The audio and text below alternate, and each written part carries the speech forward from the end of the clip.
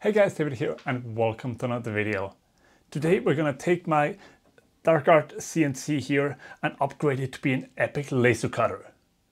To do this, I've partnered up with Opt Lasers and their 40-watt laser cutting head. This thing is absolutely awesome. It simply magnetically detaches from my CNC. I can cover it up, use my CNC as I normally would, and then if I want to laser something, take off the cover, attach the laser. I built a little dust shoe attachment here, and boom, I have a laser cutter. It is as simple as that. Everything is already hooked up.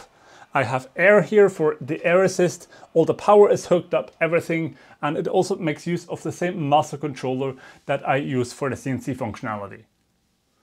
This really simple, quick changeover means that this truly is a two-in-one machine now. But before we get into the weeds, let's back up a little bit. Opt Lasers actually reached out to me quite a while ago while I was in the middle of kind of designing and building the CNC, and I told them I'd be really into trying new products, but not right now, I'm too busy.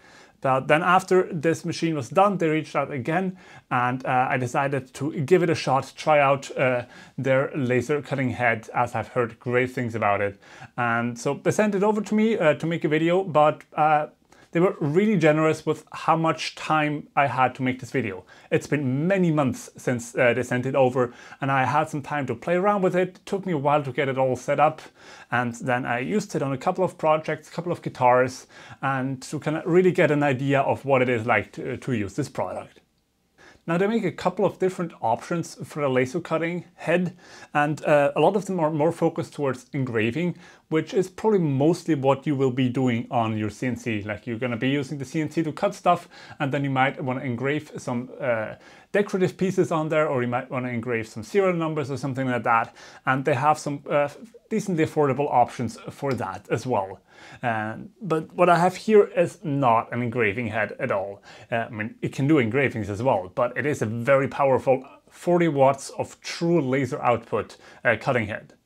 The model is the PL3D XT8. It's a mouthful, but it doesn't really matter. And compared to like your standard cheap diode laser that I've reviewed some of these on this channel, this is in a completely different class. It is much more what you would expect from like a CO2 laser cutter in terms of power. Now, it is still a diode laser and comes with all the pros and cons of that, mainly being a different wavelength. Like, for example, you cannot cut clear acrylic with this, which you could do with a CO2 laser. But on the other hand, there's a lot of advantages to blue diode lasers as well. For one, you don't have a giant glass tube that you need to worry about. Some examples of what I've cut is here. This will be a guitar top. This is 5mm thick box elder that's kind of similar to maple. And I was running at like 700mm a minute at full power in a single pass, and it cut through cleanly, perfectly. That is really fast for cutting. On most other laser cutters that I've reviewed here, I would be going at maybe like 200-300mm a minute and do multiple passes. So this is really fast, and by going a bit slower you could easily cut thicker pieces as well. What you can also do really well with this is some deeper engravings. Not just kind of marking the surface layer, but actually like cutting material away.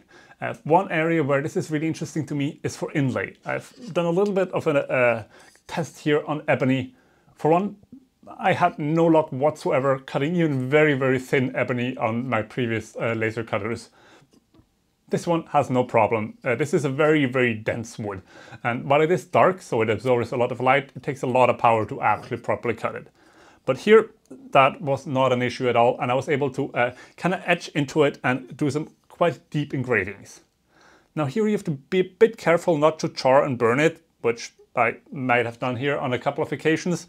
But if you choose your power and speed settings right, you might have to do 1 or 2 passes. You can easily like etch away a couple of millimeters of depth. And what this allows you to do is then, well, cut out a different piece out of some veneer and then inlay it in. Now, usually I do this process on my CNC, which works great. However, one big downside of CNC inlay is that you cannot do sharp corners because an end mill is just so wide. Even a very, very tiny end mill, and I go down to like 0.3 millimeter end mills if I have to, is still quite a bit larger of a radius than what you can do with a laser cutter. And it is also a lot faster if you're doing very small details, as these tiny end mills take forever to cut anything. Now, this technique of deep engraving on wood will work great on species of wood that do not have pronounced grain. Because if you have a lot of grain, then the lighter parts of the grain will burn away much quicker, and the darker parts not as fast, leaving you a very uneven bottom. So you might cut all the way through in some parts and barely engrave in other parts. So things like ebony, this will work great. I haven't tried it, but I'm assuming mahogany would also work great since it has a very fine grain. But something like ash, for example, I would not expect this to work. Now, if you are engraving on things, then this head here has two power modes. One is the full power mode, and one switches it over to half power. And this just means that you have a little bit more of fine control, as usually, like engraving on wood, for example, I usually run maybe 10% power in half power mode. So actually like 5% of total power at somewhere around 1 to 2,000 millimeters a minute. For engraving, like how fine you can adjust the smallest power is almost the limitation here, which is kind of funny. It goes to all the way to that point where there is no power setting, even setting it to 0.1%, which is the minimum power setting. You will still mark the wood. So if you are trying to, I don't know, find your origin point on the wood, or see what your outline is by using the laser as kind of a point to follow, which works quite well on like lower powered machines. You just set the power low enough and you can see the spot, but it doesn't affect the wood here. Here, that doesn't work. Even if you have it at the very lowest power, it will leave a mark. But great power does come with great weight. And for a laser cutting head, this is very heavy. Now, depending on how you mount it on your CNC, that is not an issue at all. I mean, most of the time the CNCs are designed to move around a heavy spindle, so putting on a heavy laser is not a big issue. However, the way I designed my CNC, the only real good place to mount it was on the dust shoe mount. And this is not the most rigid component, it's just 3D printed, as it was supposed to just hold the dust shoe.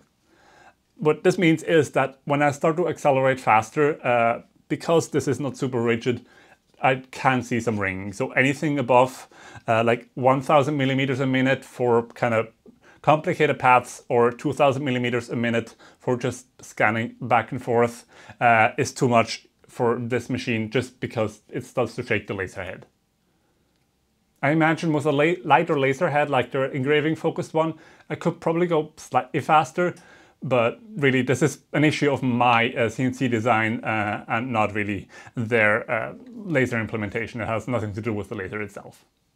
Now, for engraving other materials apart from wood, one thing that I do a lot of with my laser, and the main thing I used the laser until I got this one, is kind of engraving my logo and serial numbers on the back of my guitar electronics covers. I make those out of aluminum, then spray paint them black and etch away the lettering with the laser. Now for this, once again, there's more than enough power. I'm using a fairly low power setting here in the engraving mode, so the lower power mode, and just scanning back and forth at 2000 millimeters a minute. You could also very easily etch away anodizing on aluminum, which on some lower powered lasers can be a bit of an issue. You need decent amount of power to properly burn away the anodizing, but no problem at all with this one either.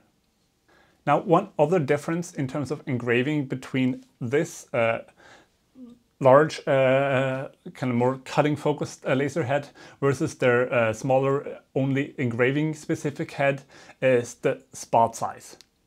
This one has pretty decent spot size for just a diode laser compared to the cheap, lower powered Chinese ones. It is still smaller spot size.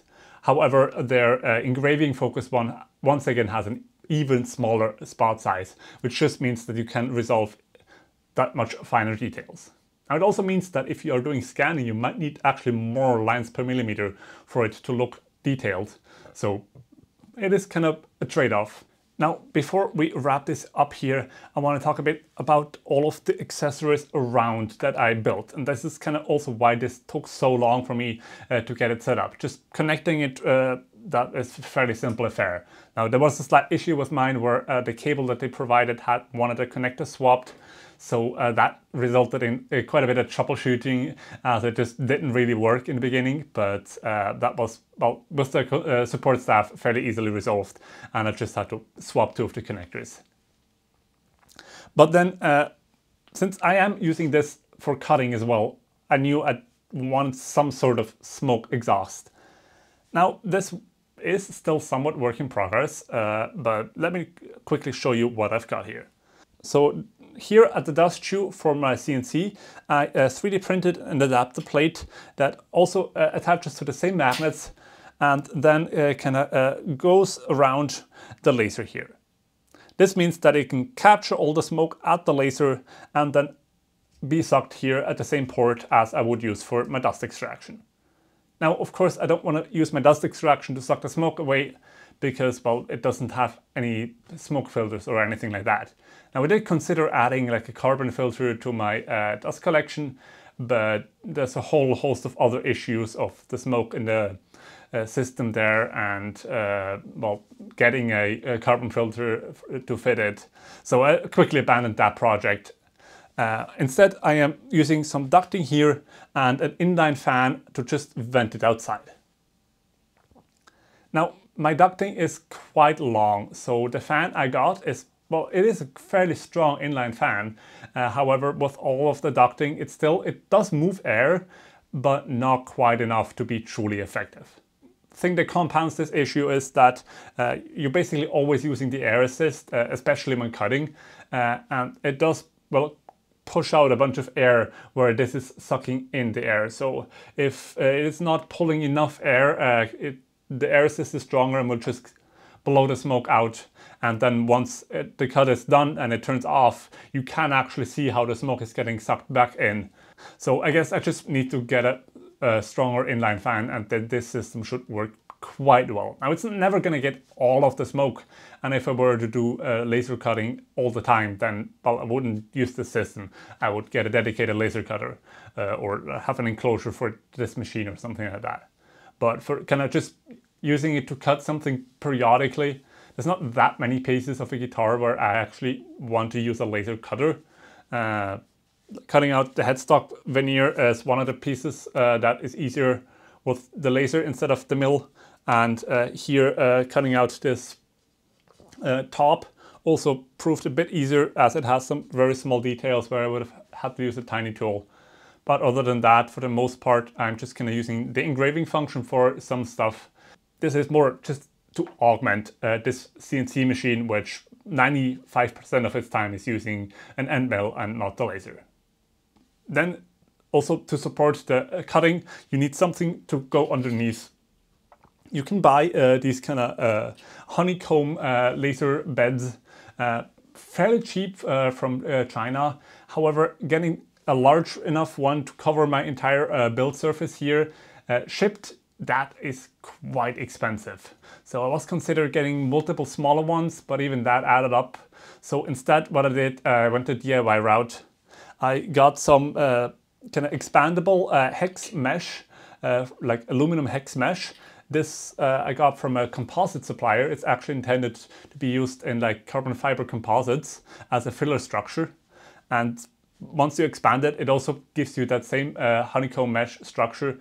It's not as sturdy and not quite as fine-grained as the like purpose-built ones, but combined with just some U-channel aluminum extrusions to go around and two thin steel sheets as a backer material, this is essentially pulls the same duty as more expensive honeycomb laser beds, and I paid maybe like 60-70 bucks for all the materials here, whereas it would have cost me over 200 to get one from China.